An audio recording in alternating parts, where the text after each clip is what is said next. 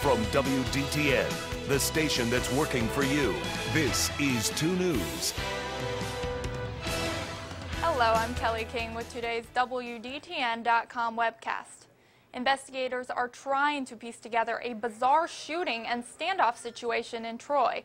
Police surrounded a home in the 200 block of Riverside Drive for hours waiting for the suspect inside to surrender.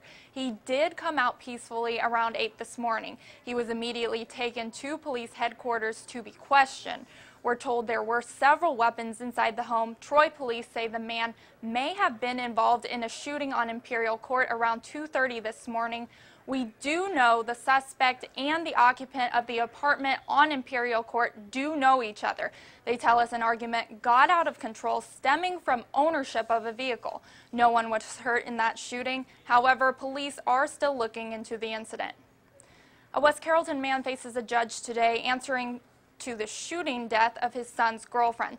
70-year-old Ira Perkins is facing reckless homicide charges for the death of 25-year-old Brittany Geiger.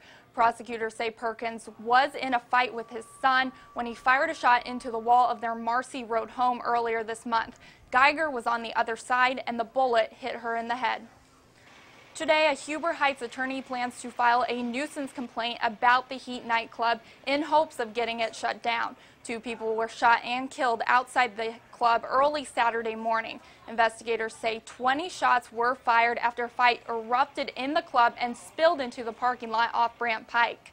Meanwhile, last night at the city council meeting, blistering outrage from a packed house in Huber Heights.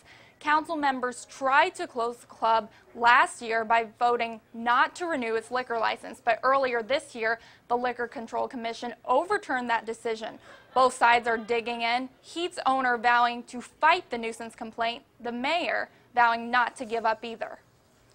Another battle in the war on drugs today. Area leaders will host a town hall meeting on opiates, the drugs that have a sedative effect.